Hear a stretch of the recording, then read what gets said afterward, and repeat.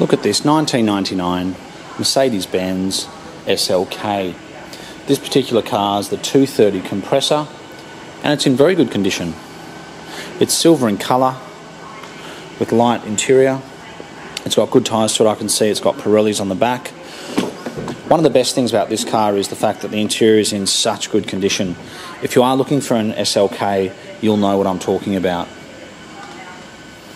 In terms of the centre console here, the seats, the steering wheel, the door trims. This car came to us and it was actually pretty good. We did get it painted anyway, just because it's such a common thing. We thought it would be the right thing to do to get it looking its best. It's done 135,000 kilometres and it drives particularly well. It's got two-tone interior. The leather looks to be excellent for its age. The soft top roof works perfectly and it's got a huge amount of power, yet the fuel consumption is very good. They've got a hard top retractable roof, which is great. It works very, very well. They're hydraulic and they're very reliable. All the alloy wheels seem to be in particularly good condition. It's got the 5-speed automatic transmission, which is a huge improvement on the old 4-speed.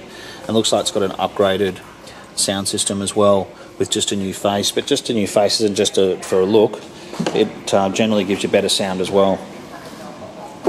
It does have logbooks.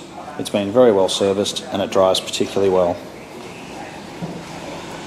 The headlights seem to be in very good condition. It hasn't been in any major accidents.